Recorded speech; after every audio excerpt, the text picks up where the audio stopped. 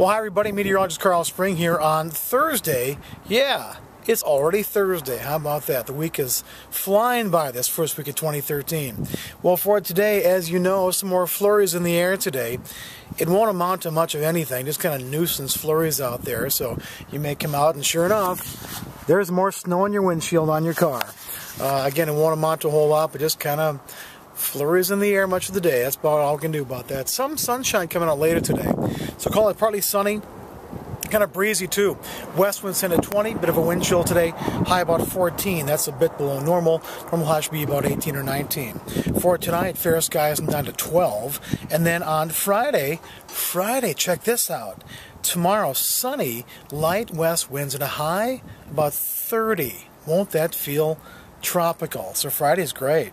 The weekend, partly sunny both days, highs of 26 and 23 in Green Bay Saturday night. Vikings-Packers game, low 20s, no big deal, should be fine. Weather will not be a factor. Next week, some more warm stuff coming. Highs around 30 Monday, Tuesday, Wednesday. Our next chance for a decent snowfall looks to be coming in from the southwest next Thursday and Friday. That's of next week. So we got a little ways to wait for that. It could change, of course, by then too. Hey, as you know, I'm up here at Kohler Chevrolet here in Hermantown. If you need a car or truck, come see me here all the time, every day, except Sunday.